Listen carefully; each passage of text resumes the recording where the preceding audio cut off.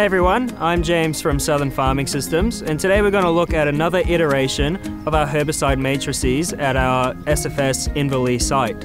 I'll give you an introduction to the trial, and then Gina Creek, our operations manager, will take you through the trial itself. So these trials have been very popular. They illustrate what can go wrong in the paddock, and it's way better for that to happen here on a trial plot than in the paddock. So all of our herbicide products and the timing of their application have been applied to 6 crop types. First up, we have Wahoo canola, which is a TT canola.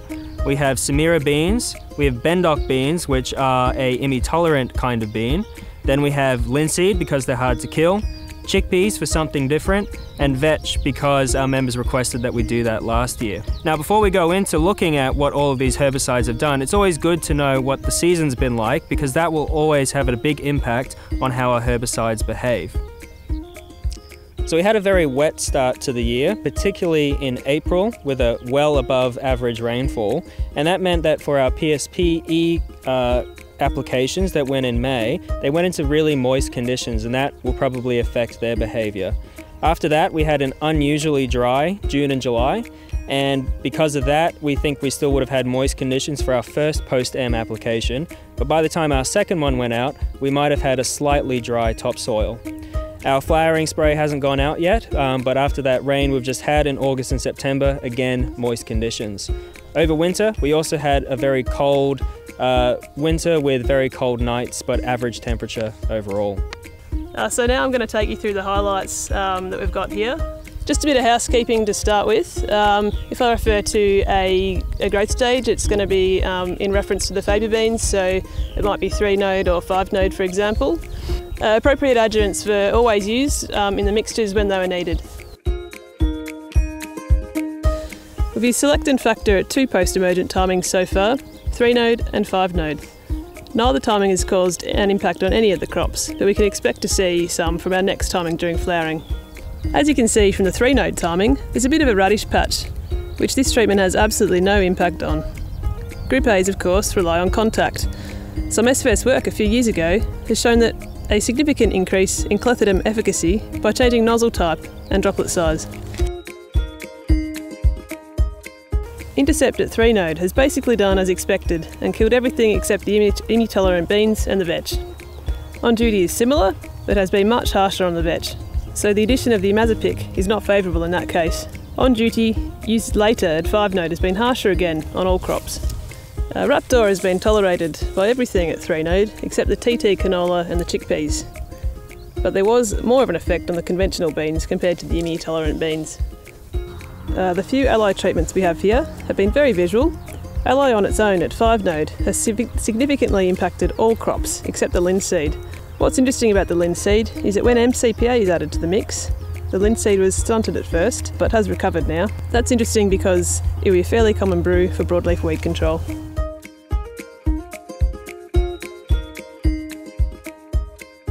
There's a few Group C's in here, which is mostly used as a pre-emergent herbicide for pulses. Something interesting has happened with Turbine. It's completely controlled the linseed, chickpeas and vetch at both rates used. If you're looking to control linseed, which can be difficult to control, this might be a good choice. But the unexpected part was the chickpeas, which is on label PSP at the lower of the 2 rates. There was approximately 20 millimetres of rain in the week following application, and with the lighter soil type at this trial site, perhaps a little bit too much active got into the crop row. It might just be one to be a bit cautious of with the PSPE. Anecdotally, SFS has used the same rate with chickpeas RBS at the same trial site with no issues. Turbine has obviously not affected the TT canola or the faba beans at either rate. Post-emergent treatments at 3rd node, we've got simazine and metribuzin. The metribuzin has been quite harsh on all except canola, and the simazine has caused next to no damage.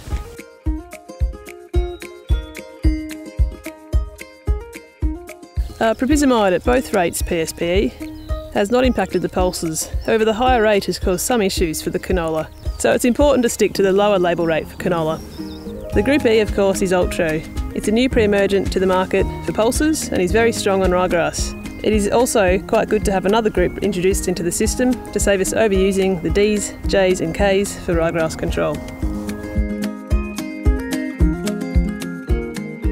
Brodal or DFF on its own at 3 node hasn't actually done a lot of damage, but adding MCPA amine to the mix has caused an unreasonable amount of damage for the pulses. The addition of bromoxynil to DFF in Jaguar has caused significant crop damage, particularly canola, chickpeas and vetch. Sharpen is a pretty handy product for pulses pre-sowing, as it has no plant back, but we must remember that there's a 6-week plant back for canola, and for good reason. It has completely controlled the canola post-sowing pre-emergent. Terrain, on the other hand, has pre-emergent suppression of a number of broadleaf weeds on the label. Reflex is a product coming to the market and is showing some promise to control wild radish, capeweed and other influential broadleaf weeds. You can see visually that there is no wild radish where we've applied Reflex, and it's also controlled the canola and linseed 100%. This has been a brief summary of what we've done in this trial, but it's important to remember that the environmental conditions can affect how these herbicides work, and even if it looked alright in the trial here, it may not be okay to use. So it's important to stick to the label at all times. I hope that everyone saw something that was of interest and helps you learn something more about how your herbicides work. All of these treatments will have been scored by the end of the year, and you'll be able to find those results in our results book. But if you want to get in touch with us sooner than that, we'll be having another follow-up Friday for AgriFocus soon. And you can, of course, always contact us by email or Twitter.